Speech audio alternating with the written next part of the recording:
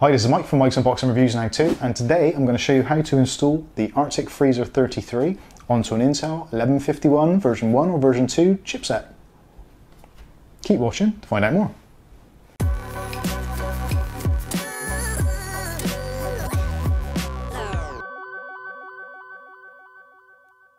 Okay, so today we're going to install the Freezer 33, which is a fantastic cooler, onto this extremely budget Pentium Gold G5400 processor.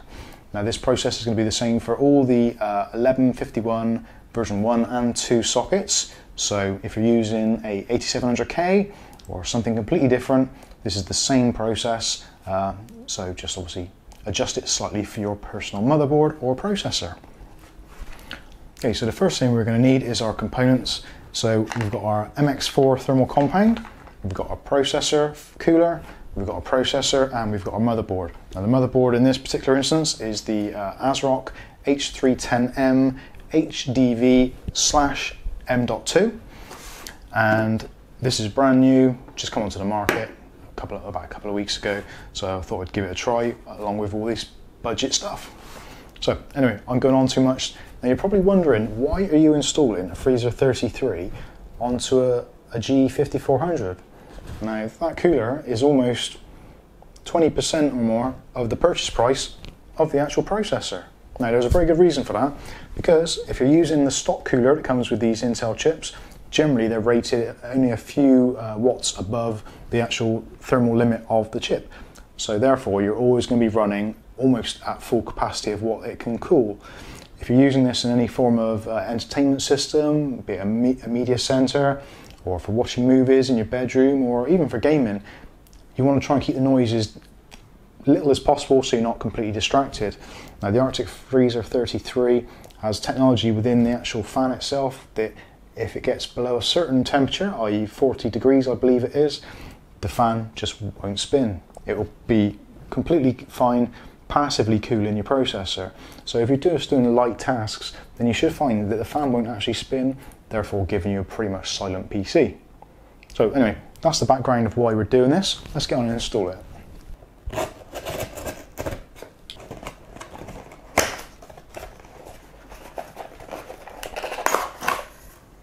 Okay, so first things first, included in the package is this rather nice looking backplate with the Arctic logo on it.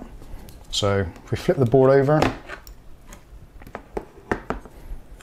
now you can see on the bottom there's a little cutout, and that matches up with the screw on the bottom.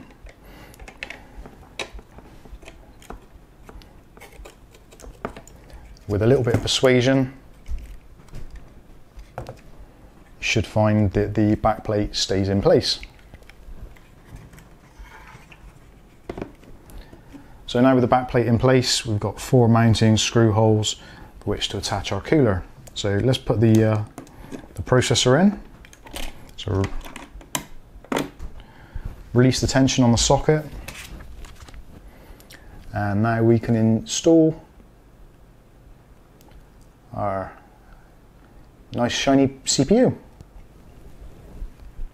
So with the notches that are cut out of the CPU, line those up with the socket and gently drop it into position, making sure that it's in there snugly. Then you can lower the clamp and attach the spring. This will then pop off the cover, put that in the motherboard box, keep it somewhere safe in case you ever need to return the board. So next,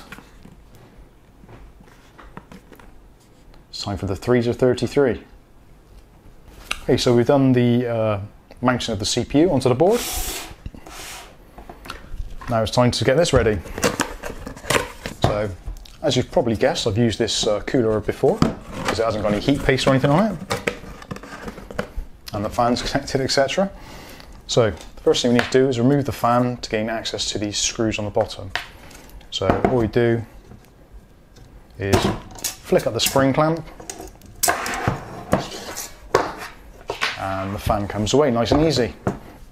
So now we have to release the screws on both sides and put them somewhere safe. You don't want to be losing these at this time. Okay, so that's our screws removed. Now on the actual cooler base there's a slot next to the screw, and that is where our mounting brackets will rest in place. So in the kit you get these kind of universal brackets. You use them that way round for Intel, and you use them that way round for AMD, and there's three holes, AM4, AM3, 1151 and 2011, I think. So put the clamps on with the holes on the outer side, and then get your screwdriver and you can put your screws back in. Now with this, a magnetic screwdriver is probably going to make life a little bit easier for you.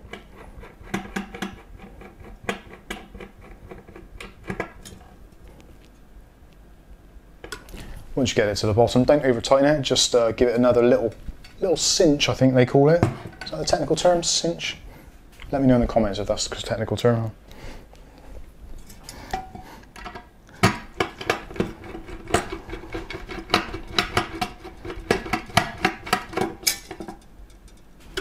Okay, so that's the screws connected. Now the CPU is pretty much ready. The CPU cooler is pretty much ready to go on the board.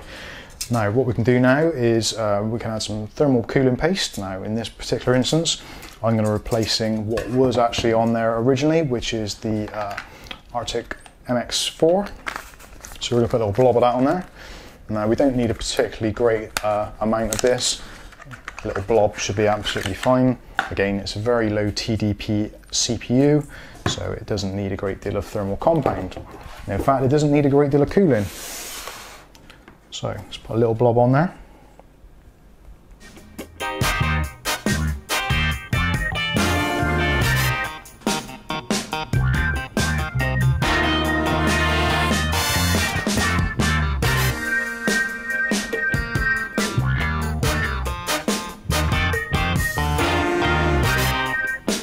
So we've got a little dollop of MX4 on there. I'm not sure if I like that word. Anyway, moving on.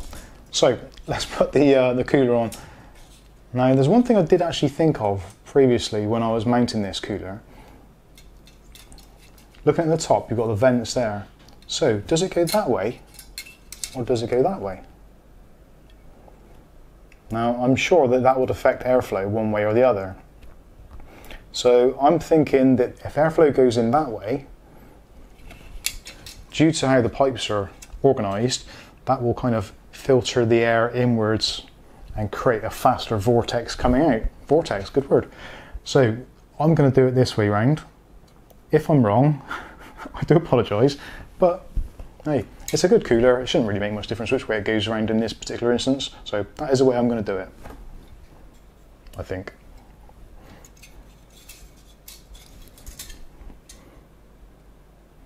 Actually, I'm going to do it the other way, because another theory is if the fan is blowing in that way with the fins in that arrangement, the air is going to spread out and cool across all the fins maybe. Yeah, I'm going to try it that way instead. Put in the comments if you think I'm doing it right or doing it wrong. No doubt I'll manage to upset somebody in this video.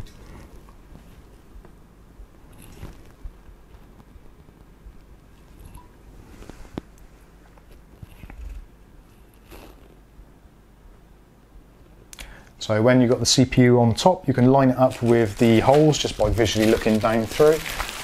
And now we have to use one of the sets of screws. Now there are 3 sets of screws in this little baggie, one for AM4, one for the 2011, and one which is for the Intel. Now the Intel one, if I remember rightly, is the one with the finer thread.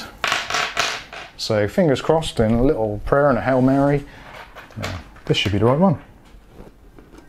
Okay, so my suggestion would be to only put the screws in just so they're almost about to pinch.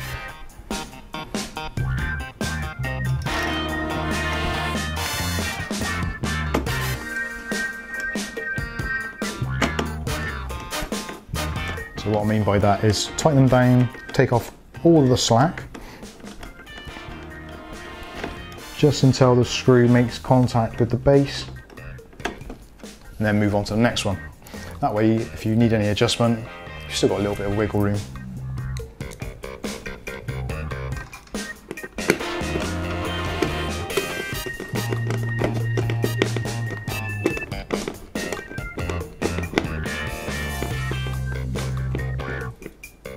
It appears to be joined by a moth.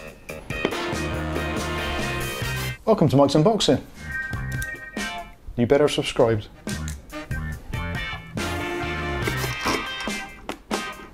Okay, so we're putting the last screw in now.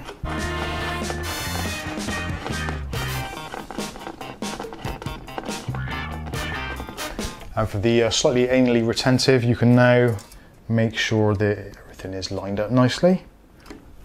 Good job. So now you can go ahead and tighten up the screws in a crisscross pattern. When I say crisscross, I don't mean the guys in the video used to wear their pants back to front. 3 minutes. Okay, so that's the screws all nice and tight, and now we can just go ahead and reattach the fan. Now, first of all, we can reattach the fan header. Now these fans do come with a like a PWM splitter, so you can actually attach another fan. So if you're in a system where you're lacking PWM ports or headers, whatever you want to call them, fan headers, if you use one of these, you can actually attach in another fan to the same header. It has PWM sharing technology. So you connect the header to your PWM CPU cooler header, and then you can attach the fan to the brackets or clips. Now fortunately with this cooler, if you've got any issues with RAM clearance because of where it is mounted, the clips are pretty pliable, so you can put them pretty much wherever you want. And if you're not using the splitter, you can always just tuck it behind the motherboard when you install it, or just tuck it underneath. So there we go, that is the fantastic looking Arctic Freezer 33 installed on a Intel 1151 version 2 board. Say this is for the Coffee Lake chipset, but you can use this with pretty much any chipset. If you go to, where are we? Where's their address? If you go to, arctic.ac, www.arctic.ac, have a look at their products, really good stuff. I've always used them for many years, since the early 2000s, when the original Arctic freezers came out, and the Alpine coolers, which were really good, and they seem to be getting better and better. So I highly recommend them. Go and check them out. But that's been how to install the Freezer 33 on an Intel board. I've been Mike. This is Mike's Unboxing Reviews and How To. If you've got any comments, put them in the comments section below. If you like this video, click on like. If you disliked, click on dislike. If your comment is a little bit more complicated than a simple like or dislike, then hit me up in the comment section and let me know what you're thinking. I will see you in the very next video. Thanks very much for watching.